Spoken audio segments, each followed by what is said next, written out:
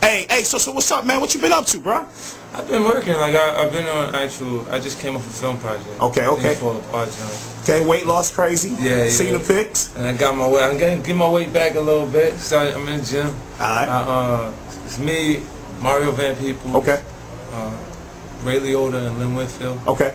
Starring in the actual project, and it was cool. It was inspired by the loss of one of my friends growing up. Cause like my best friend lived across the street from me. Okay. And he actually died of cancer, and that's what inspired me to write the screenplay based on it. So you wrote it? Yeah. That's the big deal. So I see you taking the whole acting thing very serious now. Yeah, well, you can't, like, there's no way to portray the experience of losing someone that close to you. Definitely. Outside of you know, investing yourself into the project for real, like, and the process.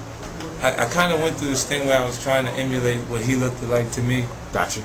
At that point, and that's what kind of helped me continue to work to lose the weight, because I had a short time period. Like on those other projects with like Tom Hanks in Philadelphia and Christian Bale, they had like huge windows of time that they could decrease in weight. Right. And I had to do it during my UK tour. How long now? How long was you actually on that diet? 9 weeks. 9 weeks. Yeah, like the third week it was crazy for me. It got hard for me to function, because I had previously been on liquids for 6 weeks when I got shot. I got shot in the face, my jaw was broke, I had my mouth wired up. So after I got to the third week, it just was really hard to focus. Forget that you spent money. I already know. Forget anything. You're like, yo, I want to eat that. I want to eat that. Trust me, look, I just dropped 45 on P90X myself, so I know that 90 days was crazy over there. So when does the movie actually come out?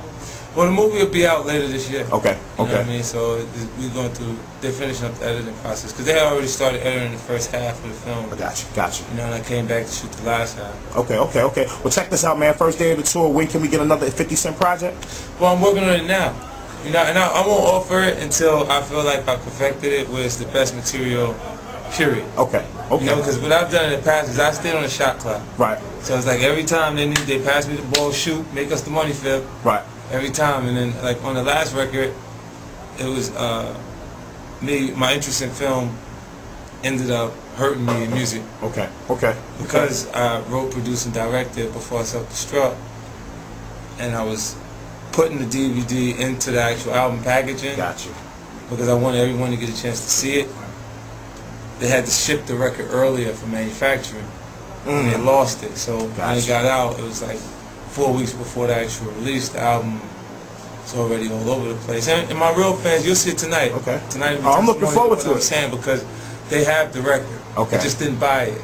Got you. They know the words. They know all the words. They know the whole. Hey, well, check this out, man. I ain't gonna hold you up, brother. I had to come see you. Thank you very much. Any words for your people in Detroit? Oh man, I'm here, baby. I hope you can check me. If not, you know we do it next time. I just got off the phone with him. He called. You know, he on baby watch.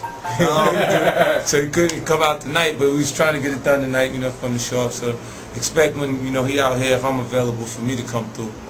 Do something. There it is, man. I told you I was gonna get backstage and fuck with 50, Top 1027. Good looking out, Phil.